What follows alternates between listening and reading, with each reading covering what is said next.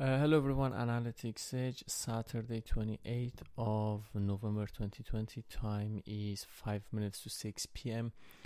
And if you're watching this video, please switch to the highest quality to see all the details. Ripple XRP, today we see a big jump, so the wave 4 structure is unfolding better now.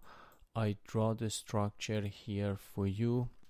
So we had the wave A, we had the wave BC, this is W, A, B, C probably here, X, and then we will go for the wave Y. So this is what I have in mind.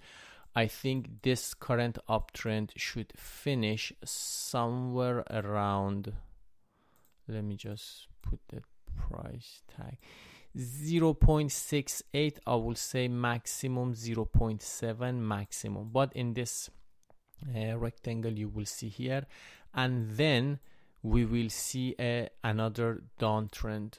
If that happens, I'm expecting the first target to get somewhere around this level, 0.41. so that will be the first target, then that will be the end of wave 4, and from here we will see the last wave up, and then we go to correct the whole structure. So I will keep you update.